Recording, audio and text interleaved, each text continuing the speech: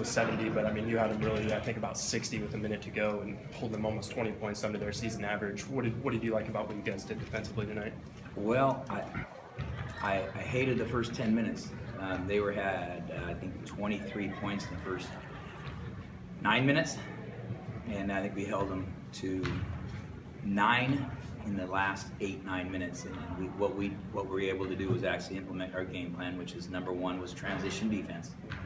Number 2 is that we have to have a body jam the key, and number 3 you have to rebound the basketball. And I thought that the rebounding total tonight was pretty critical, that we ended up having 29 defensive boards, and you know, we got 11 offensive boards, kept an extra possession for us here and there, which you can use some clock. You can't score if we have the ball. As you mentioned, at the end of the game, we allowed them to score some more points because the nature of them fouling and going back and forth, but we had to learn how to, you know, we made free throws, took care of the ball okay. But I said we just didn't milk the clock very well. But that's something to continue to work on. Yeah, there was a stretch there in that second half where Donovan seemed to take over. I mean, he scored 6 straight, throws a lob for a dunk, that steal, takes a charge. How has his confidence kind of progressed this year, and what have you seen out of him the last couple of weeks? Well, I give a lot of compliment to Rich Shipley that's allowing Donovan to play. Ridge is really a stable rudder and a real emotionally stable. He's had a great senior year. He's gonna have a senior night. But Ridge is the steak of the team right now. Donovan's the dessert. He's tasty. He's got flavor, and he's fun to watch. He's fun to, you know, people like dessert, and that's what Donovan is. He makes plays, and he comes up with steals and charges and shots, and he has that. But I think that he is able to do that because we have that stability in Ridge. And then Vic kind of picks his spots. You know, Vic kind of goes boop, boop, but Donovan can really energize the building, and that's what he did tonight.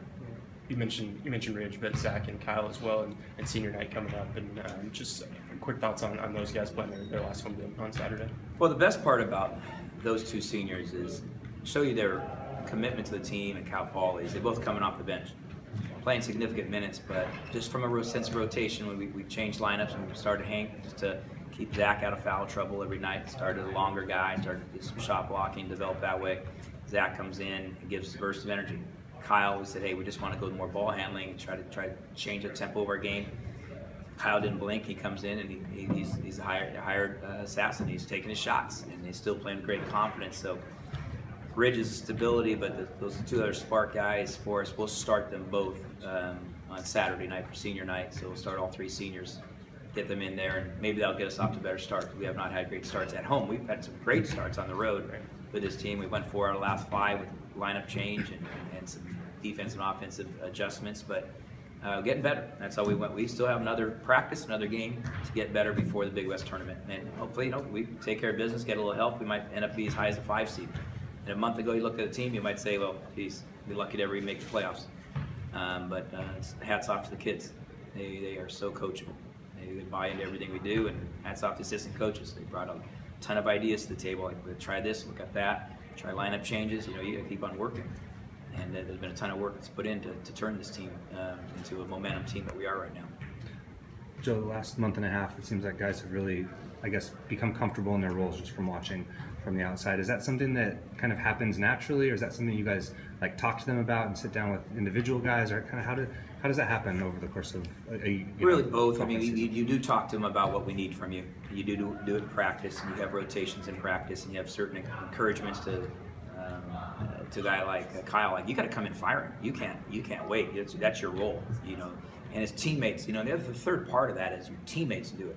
It's like watching Hank's development. And you got to throw Hank the ball a couple times in here and there for him to have a good post move. And I think that the confidence that Donovan showed Hank by throwing the alley-oop, that develops the role of like, hey, we believe in you. And I think it's a big part of the role development is teammates embracing that, not just the player, but the other teammates saying, hey, yeah, you do that. Go to work. You can take that shot, hit that shot. So when you fail, you need some encouragement from somebody besides the coaches. You need it from teammates, which are they're actually closer to and believe more in what they're saying, because those are those peers. You don't want to let them down. Can we just kind of get your thoughts on that Santa Barbara game coming up? You've been still thinking about the first one going into this new matchup. Well, I think about every game, win or lose, and I'll have to think a lot more about it tomorrow morning when I rewatch the tape. And they played a 2-3 zone for the majority of the year. We had built a lead, and they went to man and jumped on us, and we were back on our heels. We weren't aggressive to the hoop, couldn't get to the free throw line. We didn't do what we needed to do to put them away there. Coach Williams is one of the veterans on the West Coast, longevity-wise, one of the most well-respected, great minds of basketball, great minds of Big West. So it's scary to play against this team every single time. They've won a few games in a row on us right now, and if we're going to be doing any damage in the Big West tournament, we got to just get better. We just got to have a better. We got to play a little better in any way. I don't care if it was Santa Barbara or the Lakers that we're playing tonight. We've got to get better and get ready for that game. It's a rivalry. There's emotion. It's senior night. It's the last game. All that plays into it. But from my perspective, are we going to get a little bit better? You've seen a team get better the last 3 or 4 weeks. Now we can't stop that progress of all the little areas. So it's exciting. It'll be a great atmosphere, we hope. Anything else, guys?